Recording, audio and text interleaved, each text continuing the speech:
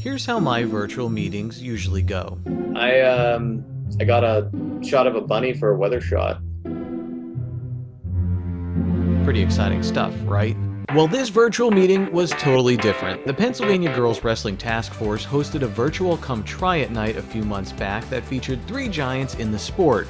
Taylor O'Donnell Balker and Sarah McMahon were both on the first U.S. Olympic women's wrestling team in 2004.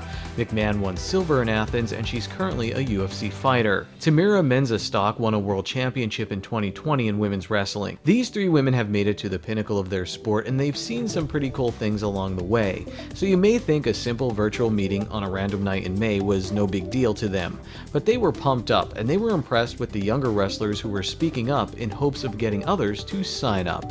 I kind of had to do it on my own. I was like the only girl in my state, and I wish that I had had other girls who were going through the same journey with me, and we had like a little group of people that we kind of had each other's back and support each other and encourage each other and had gone through the same things. Like I didn't get that in my lower grades, and I didn't get it in high school. The first experience I had with that was college. And I think I needed that. I think I needed, having guy friends and being around guy wrestlers. I think that that's great too. Like I like my guy friends, but there's just something different about other girl wrestlers who have gone through the same things that you have. You just have like a unspoken kind of camaraderie and pact. Like you've been through different things, and you experience wrestling different. And it's nice to be able to, share that with like a group of girls. It's just different. I'm glad that I'm here to also guide them and show them that, hey, trailblazing is fun and you guys are doing a fantastic job. So it's exciting, and it's great to know that I can pass the baton to somebody and know that they can not only finish the race, but like get the Olympic, get the Olympic torch and like just be like phenomenal leaders in the sport. When I see young women developing their voices and developing their leadership qualities, I think that is amazing for the sport of wrestling. But then I even think of it in a bigger field. Like that's amazing for our states and our country and our world to have these really strong inside, emotionally and physically strong women having a voice and stepping up and speaking up. I just am like, this is a big deal.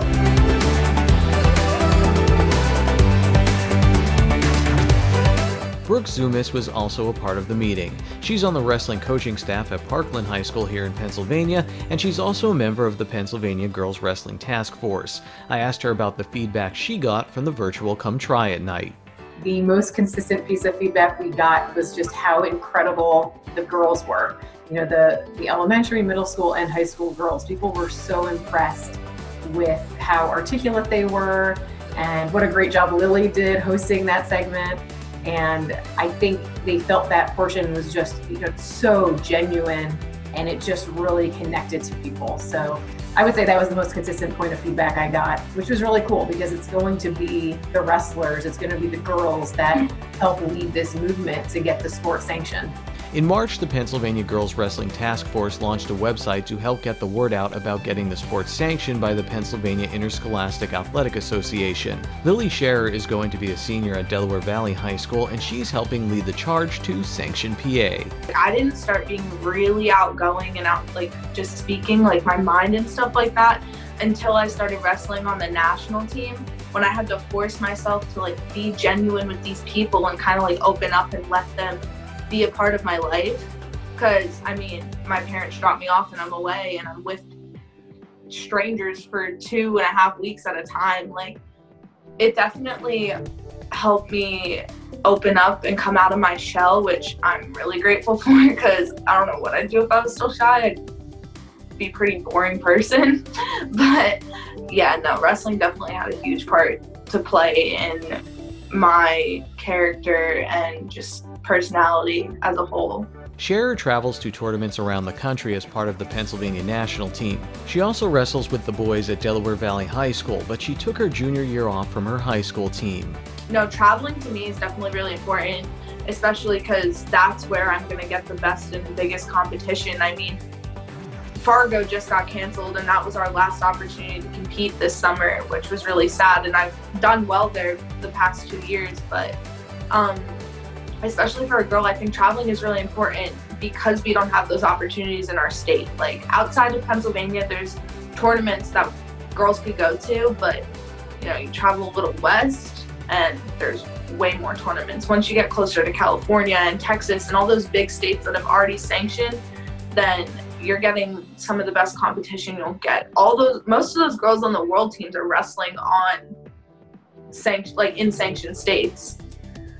So, I mean, traveling is definitely like the biggest opportunity for us right now, but it's so expensive, and I feel bad for my parents, but that's the only way that I'm gonna get the competition that, like, as an elite athlete, I guess, like, we deserve. According to Zoomis, the Sanctioned PA movement is moving rapidly, and she expects this momentum to continue. Again, at this point, most of the girls are competing on a boys team, but now we're starting to see that shift where schools are forming those separate girls teams. And PIAA bylaws do require 100 PIAA member schools to have officially formed girls teams that are competing before considering the sanctioning of the sport. So I think the big trend, and what's going to happen over these next few years, is more and more schools are going to form these teams. And as we do that, all the data from other states has shown that as soon as you provide an opportunity for girls to wrestle, and specifically to really wrestle other girls, where they're not just competing against boys, your participation numbers just explode. There have been states that literally, once they provided that opportunity, they saw over 800% growth within like barely a year, which is absolutely phenomenal. Zoomis says girls can wrestle at their school or with a local club, and if they need help getting started, they can go to the Pennsylvania Women's Wrestling Facebook page or wrestlelikeagirl.org. Years from now, when female wrestlers look back at the pioneers of the sport, there will be too many to thank. Not all pioneers have gold medals, but they all have a voice. They're all sharing their stories, and they're all hoping that you can help Sanctioned PA. For SSPTV Sports, I'm Ken Kara.